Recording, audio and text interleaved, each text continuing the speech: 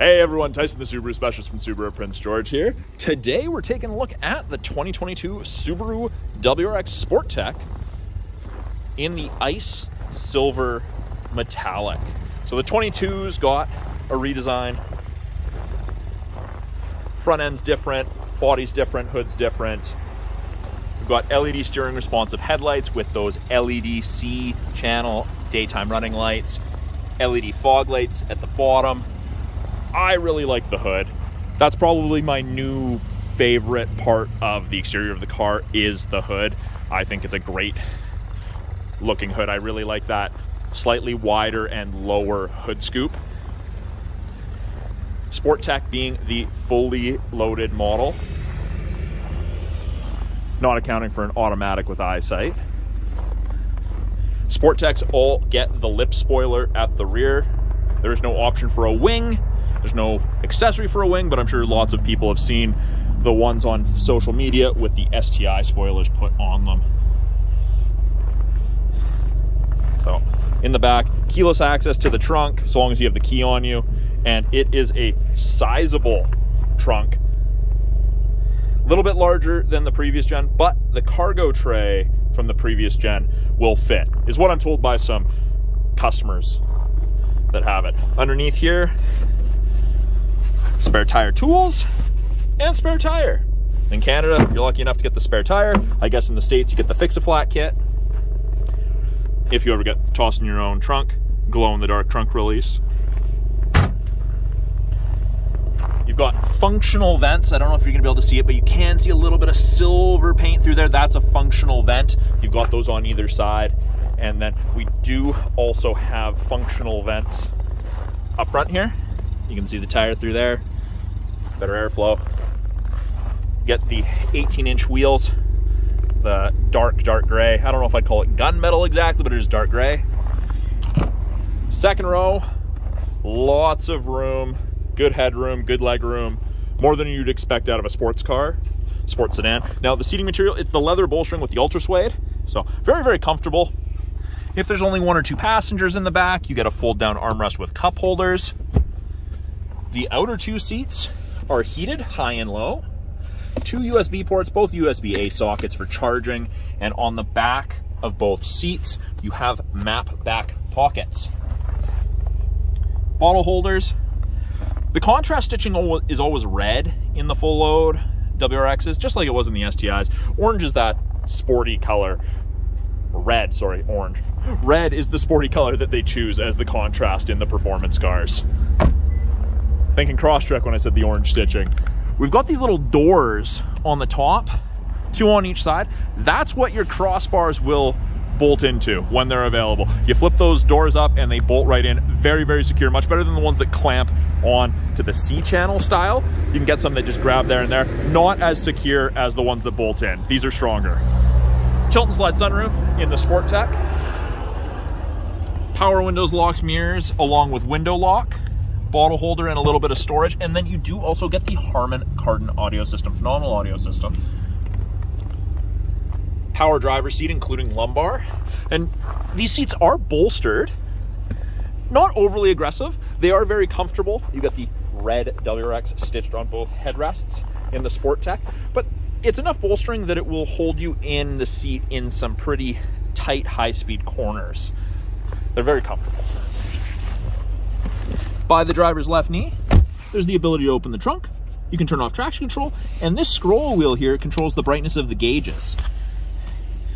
So, it'll control up there. It won't do anything right now, just with how bright out it is, but it does make a difference at night.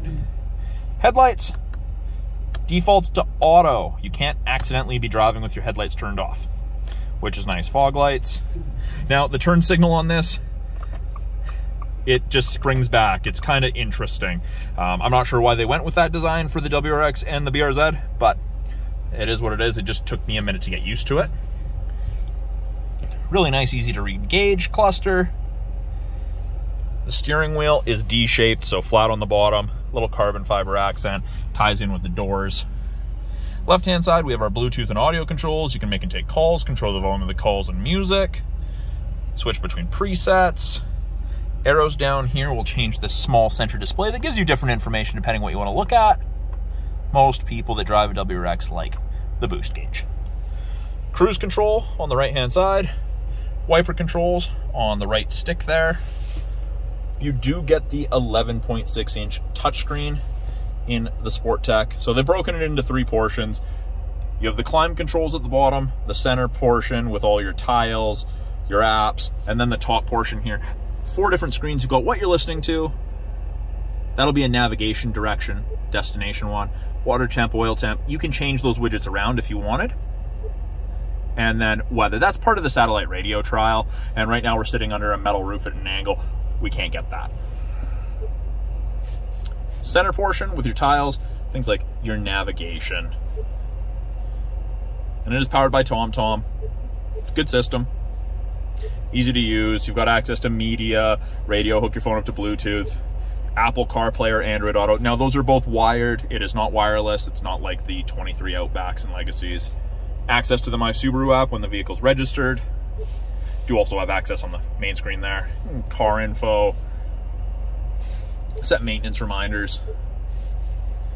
And you can add additional shortcuts should you want. And then at the bottom here, we have our climb controls. Now, we still have physical buttons left and right side for driver and passenger side. You can see that the passenger side set to 27, driver set to high. Press it, brings up the driver's side, and you can choose whatever you'd like. You can also sync it really easily, and it syncs to the driver's side. That's where you also turn on your heated seat. Same thing on the passenger side. Press it, brings up the passenger side, gives you access to that. If you want to change where the airflow is, you press on the little image of the person, and then you choose based, change your fan strength at the same time. So really, really easy. Takes a little bit to get used to with it being a touchscreen as opposed to physical dials, but most people are okay with that after a couple weeks. Below that, we have 2 USB ports, an aux, and a 12 volt for any charging needs you may have. This is illuminated and this is rubberized. The idea is you can put your phone there, a device there, and hopefully it stops it from sliding around on corners too much. Obviously, if you're going to the track or something, you're not going to leave your phone there. 6-speed manual transmission. So, a pleasure to drive. It is fairly short. And if you wanted to go reverse, it's this collar. Up, over, back. And when you go in reverse, backup camera pops up. Shows you the top of the bumper there so you have something to relate to. Turn the wheel, those orange lines move, show you where you're going to end up. Easy to use. Coin tray with cup holders. And then in the center console there, there's a place to run cords and there's a 12 volt outlet in there. Now, this is the front plate bracket. We don't typically install these on the WRXs unless the customer requests it. But it is there. It comes with all of them. My favorite feature ever in any vehicle, auto dimming rear view mirror. There's no switch to flick. If someone's got their high beams on behind you, just automatically dims. It is great. Best thing ever here, especially in truck country where everyone's got a lifted truck with high beams that are LEDs and they are right at eye level. SOS and concierge service, part of the 3-year trial of connected services that you get with most new Subarus. Sunroof controls.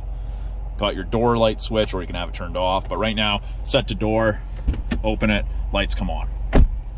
These are also map lights, you just press them. Light vanity mirror with light. And then tilt and slide sunroof. It is a manual shade, but it's not that bad at all. Put it in reverse, backup camera comes up. I'm just gonna back it in, and then I will show you guys the underside of the hood there. But these are a pleasure to drive. If you haven't had the chance to try one out, I recommend you do. Then to shut it off, just press it. It says reminder, look in rear seat. That's because the back door was open within 30 minutes of turning on the ignition. It's just saying, hey, don't forget anything. The idea is children or pets, but could be something like ice cream in the summer. And up front here. So to pop the hood, this is the rule I use for every Subaru. I go to the right-hand side of the Subaru logo, put my hand in facing down, and I move it right to left, and it's right there. Now, the WRX has hood struts. That's not a common thing on the Subarus. It's safety related on the majority of them, just like for the same reason you don't see a hood scoop on the Outback or the Legacy. It's just another sharp area for a pedestrian to smash their head off of if you hit them. Now, this is the 2.4 liter turbocharged boxer engine. borrowed from the Ascent Outback and Legacy, it produces 271 horsepower. So a bit of an increase. It's running 6 pounds less boost than the previous WRX. So these are a little bit different to drive. You don't get that huge hit of boost right away, but it's pretty nice to drive. It's linear, it's different. You've got brake fluid, washer fluid, oil, coolant, and the dipstick all highlighted in yellow because that's what the average consumer is going to touch. Subaru, of course, has the oil filter on top, which makes working on them a lot easier. Or I should say changing the oil a lot easier. And of course, your air box with your filter. So it's all very easily accessible for the average stuff that you may have to do if you don't take it into the shop to get that done. So that is a quick overview of the 2022 Subaru WRX Sport Tech in the manual transmission. I'm Tyson, the Subaru specialist from Subaru Prince George. If you guys have any questions about this vehicle or any of the vehicles on our lineup, any of the tech, please put them in the comments below. I'm more than happy to answer any questions you may have. And if I don't have the answer, I'll find out for you.